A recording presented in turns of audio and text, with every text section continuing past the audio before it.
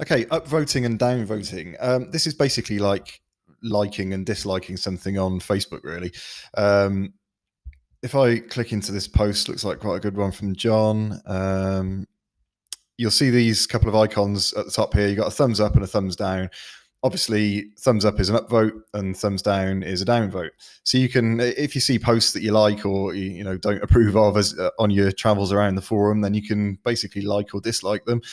I'll upvote that post for John. So you've got two upvotes on it now. And what that does is over time, each person on the forum will build up reputation. So if I go over to the points page, I'm going to try and display this on the front page at some point.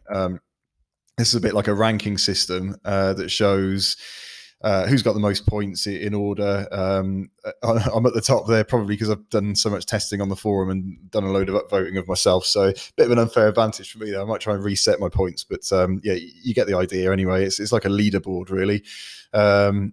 It shows you how many points each person's got, their progress, their kind of level. It's set up as levels. This Jeff's on level 1 there, a couple of people on level 4 at the top because they've had a bit more activity on the forum.